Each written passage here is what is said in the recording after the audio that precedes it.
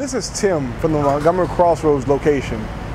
Did you know that proper inflation in your tires is so important that the federal government has mandated every vehicle since September 2007 be equipped with a tire pressure monitoring system? It's a system that monitors tire pressure and warns the driver within 20 minutes if the pressure drops 25% below the recommended inflation. Information is sent via radio frequencies from a tire-mounted transmitter to the vehicle's ECM and ultimately through a warning light on your dash.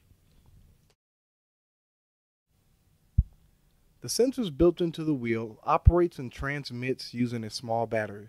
It's designed to last 5 to 10 years. Some sensors allow replacement of just the battery, and others require a whole new assembly.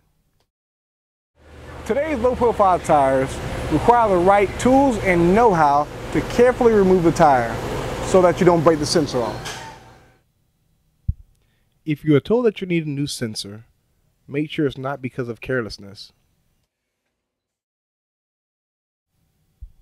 Each time a sensor is removed, OEM specifications require a new nickel-plated valve core, rubber grommet, valve nut, and washer to be installed. TPMS service kits are important.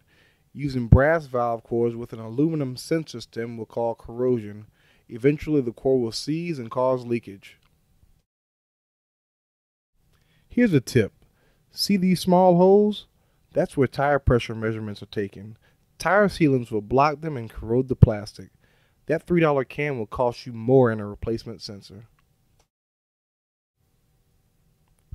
Our tires lose pressure over time. Where does the air go? It's lost through the bead and even through tiny pores in the rubber. Nitrogen migrates through the tire 3 to 4 times slower than oxygen.